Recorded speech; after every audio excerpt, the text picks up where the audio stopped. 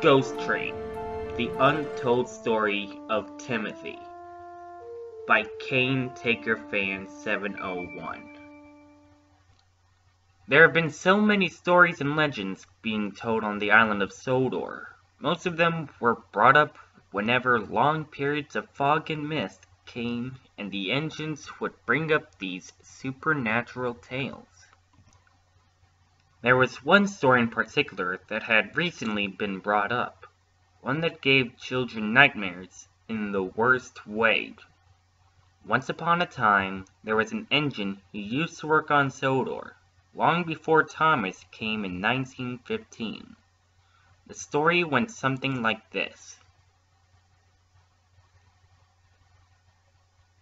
Early one night, there was a steam engine waiting at the docks to take his passengers home. He had a similar shape like Thomas, with 6 small wheels, except he was painted silver and had the number 0 on his side. His name was Timothy. He was an old but kind engine with a broad smile and wrinkles at the end of his mouth. All the passengers climbed on board the coaches, and the guard blew his whistle. "I'll steam ahead, Timothy," called out the driver. "Sure thing," replied Timothy. And with that, the little engine set off. Timothy was soon puffing down the line in the countryside, with the rails humming and the carriages clattered behind him. The moon was full, the signals were down, and the wind was blowing gracefully. As he approached the first station, it happened. The driver applied the brakes, but Timothy kept on going and shot past the station. He started going faster and faster. "Timothy, what are you doing?" shouted his driver. Timothy didn't answer. He just kept on going. Suddenly, they were switched onto the wrong line, heading away from the main line. Then the driver and fireman saw in horror that they were heading towards a cliff where a viaduct was to be built. "Timothy, don't! You'll kill us all!" screamed the driver. He and the fireman scrambled and fiddled with the controls, desperately trying their best to stop him, but it was no use. Timothy had a very scary but angry, evil, and aggressive look. His eyes turned black with tiny red irises, and he had zombie-like teeth.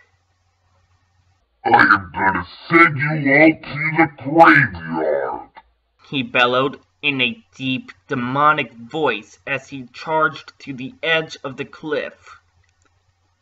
Timothy crashed through the blockade, and he, along with his crew, the coaches, and the passengers, fell to their deaths below.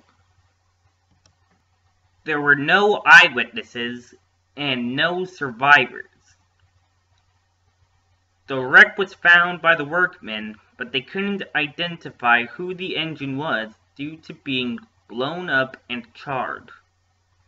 When investigators came, they had very little evidence to go on, but the bodies of both driver and fireman were found, and they thought they had tried to save the locomotive and the passengers, but couldn't in time.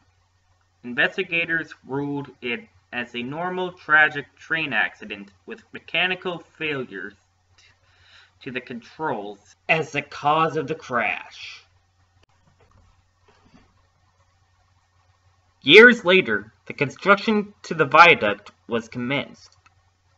However, after the rails were laid and the final works to it were being made, many workmen and railway staff reported seeing a ghost train run by, whistling fit to burst and cursing in a demonic voice before screaming into the darkness and disappearing. But these supernatural occurrences did not come often. However, many witnesses didn't know that it was the ghost of Timothy haunting the viaduct. Nobody really knew whether to believe it or not, but it was, according to those who had heard about his story.